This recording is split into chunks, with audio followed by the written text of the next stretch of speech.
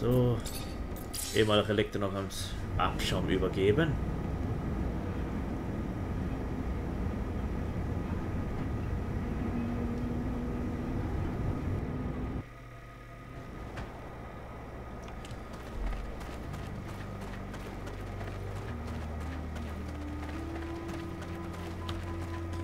So, wo war Quartiermeister? Quartiermeister war da irgendwo, ne?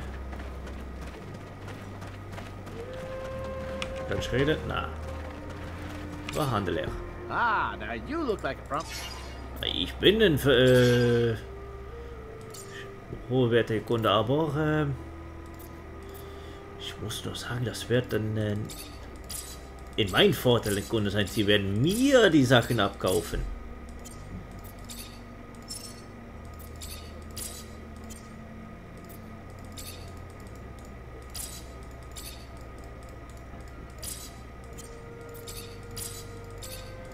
So, das bringt uns 10 Geld ein.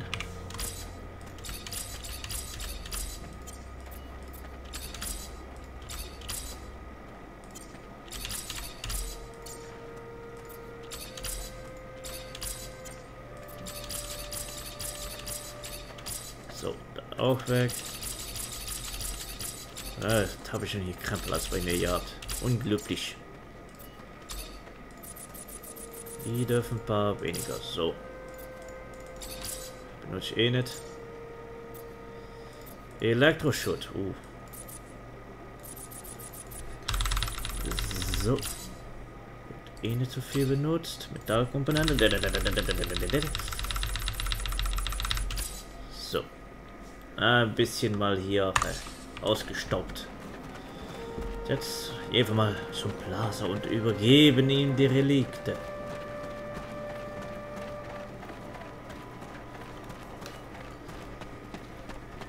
Wird er sich freuen.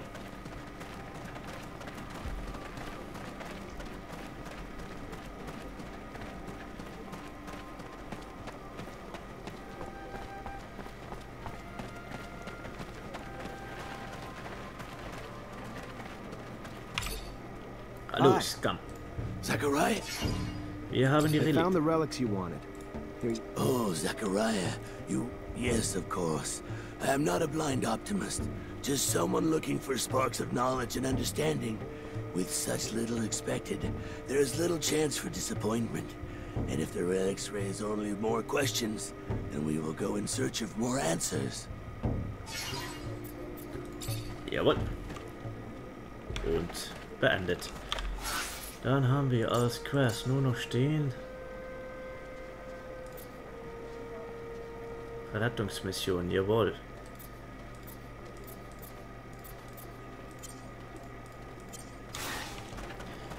Dann machen wir jetzt Main Quest weiter. Und suchen dafür Mittel, um den Colonel zu vernichten. Auf moralischer Ebene.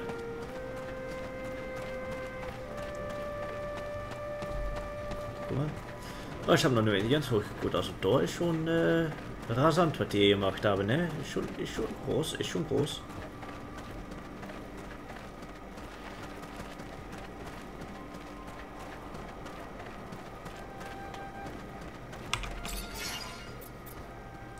Alte Kuppel. square one. Damn, that's weird. But I thought the dome was in ruins. So then, where did they put that old geezer? There should be a few standing structures next to the ones that collapsed, unless they've already started clearing the rubble. That sounds like bad news. It would be. There were secrets in those ruins. I'd rather have stayed buried, especially from the ASC. That's the problem with secrets. All that time spent worrying about someone finding out. It's a burden that turns into a habit, that turns into obsession. I know you're just as scared about what's in the dome as what patience might reveal. I just hope the old man's still holding on. He's as stubborn as an unfed ostrich. But I don't know if it'll be enough in the hands of the ASC. Poor Patience. He thought he was finally safe in Noctis. Instead, we threw him straight back into Victor's arms. What do you mean? We saved him from that camp.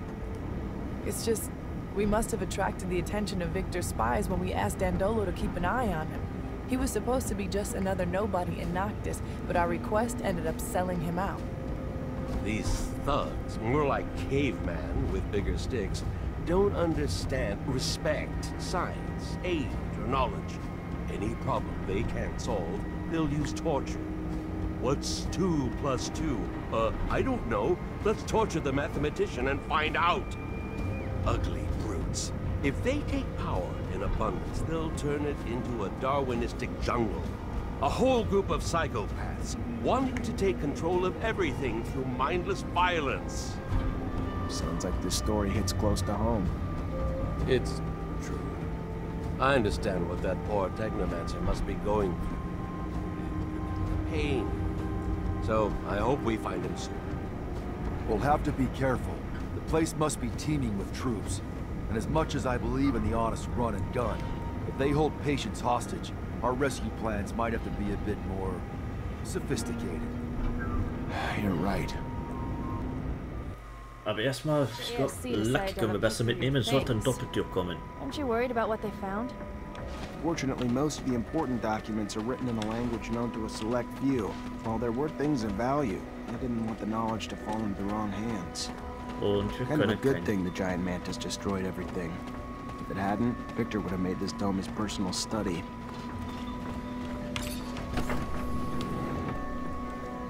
Aber es sieht dann aus, als könnte ich Lucky doch nicht mitnehmen. Wäre gerade genug hier für die gut für die Mission. Wie gesagt, doch die Technomancer. Tür, Techno-Tür, so. Ach ja, Frontalangriff. Ach, machen wir doch einfach so. Du hast eine Waffe. Die stehe ich am wenigsten.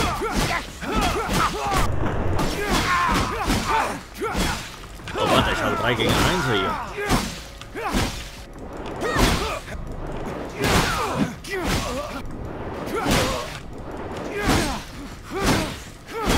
Komm mal, was hau mal mit drauf. Danke. So war es korrekt. So, das war korrekt.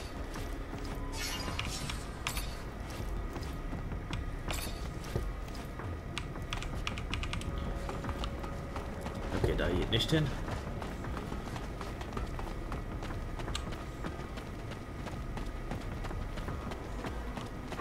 Schütze.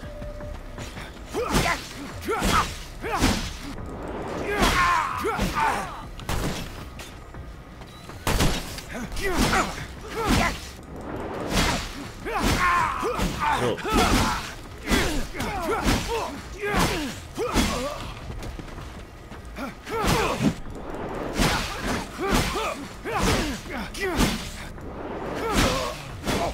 Sagen wir, sehen ein bisschen mehr seriös aus jetzt aufgerüstet haben. Auf jeden Fall bevor mit dem Helm dort.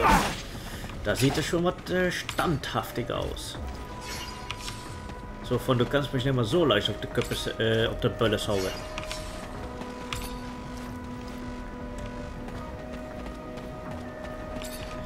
Ah, hier stehen die rote Oberbahn Übersicht, aber hier war der Durchgang. Ja. Von wo?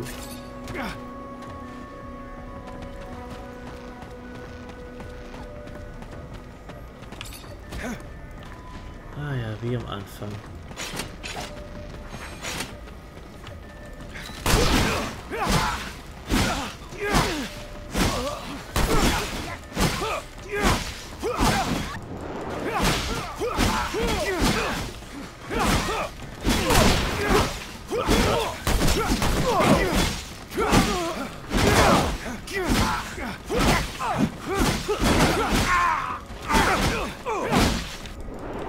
Ein bisschen kämpflicher Klassiker entstanden.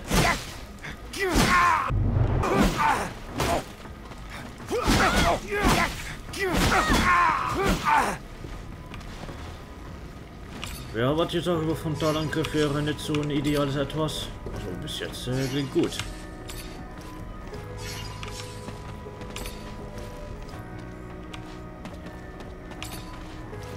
Ich dachte, ich hatte schon eine Dingesse. Zeugs verkauft.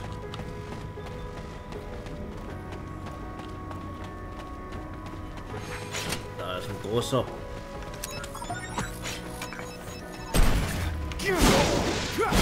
So, entrüstet nennt man das hier. Das war schmerzhafter.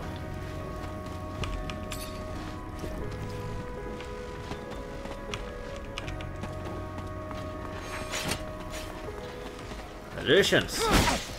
Sie wurden auserwählt, um Kugelei zu empfangen. Hallo? Hier bin ich.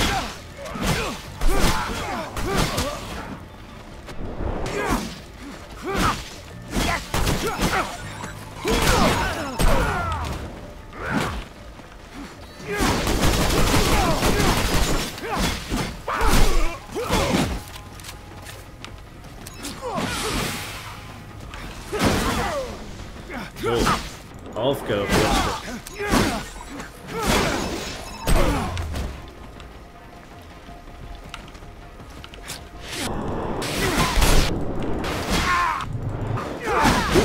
Ich hörst jetzt auch mal rumzuballern.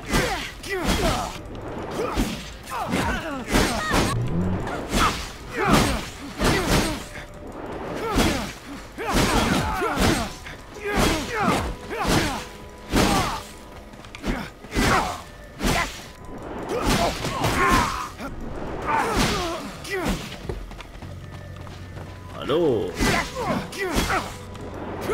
Ich muss Ihnen eben sagen, Sie sind ein bisschen in den Stein eingebohrt.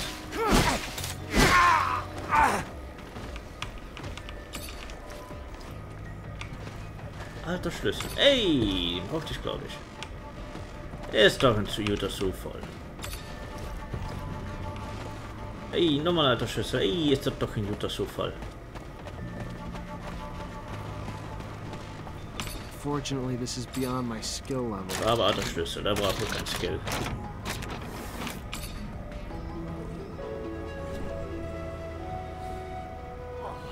Patience, wake up! Patience, come on! Damn it, they almost killed him. Stop! Let me go. I won't tell you it. Zach, holy shit, is it really you? What the hell happened to you? I was on the way back to my place. There was someone behind me, and before I could turn, he was on me. Next thing I knew, I woke up in a cell. They tortured me for days. Wanted me to talk, wanted me to tell them everything I knew about you. Where you were, what you were doing, what we found. Did you figure out what the tablet said? Unfortunately. If I hadn't, then I wouldn't have been able to tell them anything, but I just finished when they found me. Schade. What did you tell him? At the beginning, I fought, Zach. I did. I fought. Didn't say a damn thing. Then Victor came. And the shit he did to me, Zach. You have no idea. I didn't tell him everything. I didn't, but I had to tell him something. Or I told him what I found in the tablet. Everything. I'm so sorry. Stop. It's fine. You did what you could. Everyone's got a breaking point. Genau, What did it say? It talked about a giant research base that was able to keep in contact with Earth. They had a beacon and gave the base's coordinates. I mean, the coordinates weren't up to date anymore, so I had to recalculate them, but it's in the South Pole, Zach. It's protected by a huge layer of ice. All right, let's untie you and get you out of here.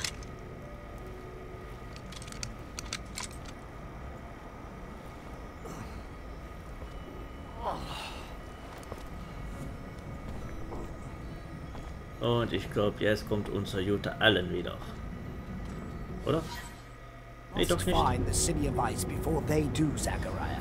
If Victor finds the beacon, he could use it to gain the people's trust. Furthermore, if he finds the secrets buried there... He's got a head start, but we'll catch him. Aye, aye, Zach. If it's really the city of ice... What? I'll have to make some mods. It'll be tougher than you think. Also, wear an extra layer or two if you don't want to freeze your nuts off. Guter Rat. Ice City. That reminds me of... A tangent that'll lead to another tangent? No, Yes, that was it. As long as Victor has the Assembly's blessing and the full support of the ASC, it'll be pointless to look for that city. With his huge resource advantage, he'd beat us there every time. What do you think we'll find in that lost city? You know, besides the beacon. I suspect the settlers brought back plants and animals from Earth, and probably left some in that base. And if just a few survived, we could find an ecosystem unlike any on Mars, completely sheltered by the ice. Why should we go to this city instead of just overthrowing Victor? What are you planning? I'm looking for a beacon. I want to get in touch with Earth, but not so I can run from the ASC. It's so I can reunite with our ancestors, gain back everything we've lost. With the people of Earth, we can stop the wars over water. We can utilize the technology we lost. We can understand the choices they made. That sounds perfect. Too perfect. I hope what we find doesn't disappoint you. Und das. Meet Patience. We just broke him out of one of the ASC's jails. He could use a place to recover. Then he is welcome to recover here. Our healers, Patience, will be honored to tend to your wounds. Oh, that would be great. Thank you. All this reminds me of an old hiding spot I had in the desert. Thank you again, both of you. This is real nice and all, but I don't know about all this. About what? I'm guessing you're gonna want to go to that city, right? Right. Problem is, that city's coordinates, according to what Patience said, is the South Pole. Rover's good, but it ain't that good. Any way to make it that good? I don't know. Gotta think about it. I mean, it'd need some sort of ice-breaking blade in the front and insulation around the whole thing. Wir hatten ja auf den einen Teil. I'm sure you'll figure it out. Wir hatten ja bei der einen Gruppe ja ISO gefunden und Roverteile. Problem is, I don't have a damn clue how to add all that heavy shit to the rover's frame without slowing it down like fucking crazy. My dad would have known what to do. Not my dad, though. I knew he'd made improvements to his machines, but I don't remember seeing any diagrams. Though they could be somewhere in the shed. I don't know. Maybe Scott could help us? We can ask, I guess. Then head to the shed with him. See what we find. Gonna be damn fucking cold out there, Zach. Maybe we should go borrow some gear from Victor. He's known the site's coordinates a lot longer than we have. I'm sure he's built some cold weather equipment already. Oder das. I like the way you think, Zach.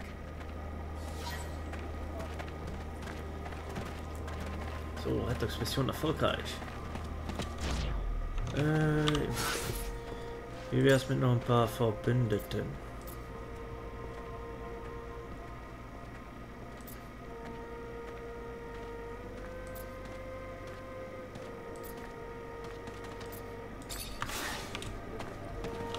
Oh, hier müssen wir was sagen, denn okay. Greetings, Zachariah. Rumor is Aurora's dowser was deposed. I need to know it's more than rumor, though. If it's true, we might be able to convince some members of the Assembly that Victor needs to go. Even though I don't like the idea of continuing the conflict between Abundance and Aurora that has caused so much suffering, if it's what needs to be done to dethrone Victor, I have a few contacts among Aurora's Technomancers. They're not quite brothers, but they're at least like cousins. And I've heard their messengers nearly always follow one particular shadow path. Let me show you. This one here. If you go, you may be able to stop one of their couriers. If the news you're expecting is as important as you say, I'm sure it will be in the documents they are carrying. Thanks, Melvin. Ja, hoffentlich braucht er nicht zu prügeln.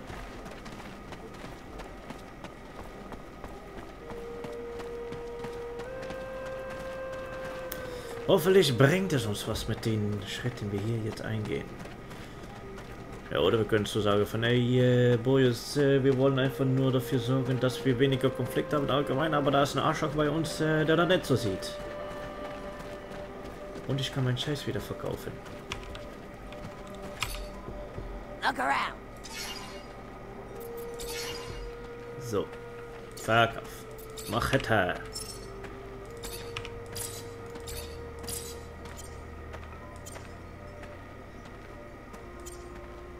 Ich habe schon Waren, dat.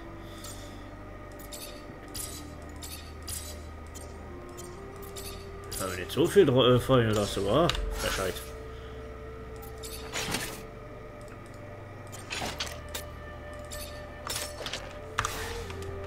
So.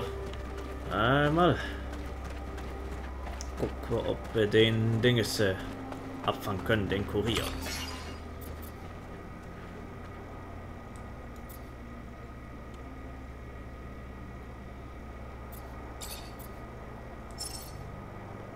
Okay, da müssen wir ins Hauptquartier. Und still auf dem Weg dahin, still auf dem Weg dahin, still auf dem Weg dahin.